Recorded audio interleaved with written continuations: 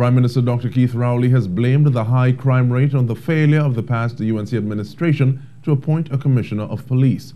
It was one of the many topics the PNM Political Leader addressed at a virtual meeting held in the Tunapuna Constituency last night.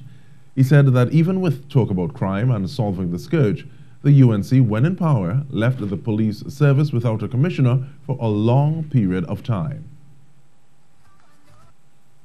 So after they fired them summarily and sent them away, but then proceeded not to hire a commissioner of police for 3 years. Crime exploding in the country. If you hear them talk about crime now as this problem for the country, and they always have a plan, and they have plan for crime, they're building a dome now, so who inside, who outside, they're building a dome. The Prime Minister also touched on the subject of corruption, warning against the erosion of institutional customs. Building a dome. And today they are turning for the work that he has done. And a lot.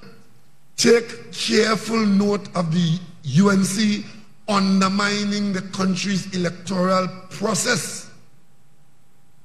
Because when you can be so bold, so brass-faced, so shameless, to be going into people's homes and saying to them, I will give you a fridge for the 8 votes in your house. That is an act of corruption. Because today is fridge.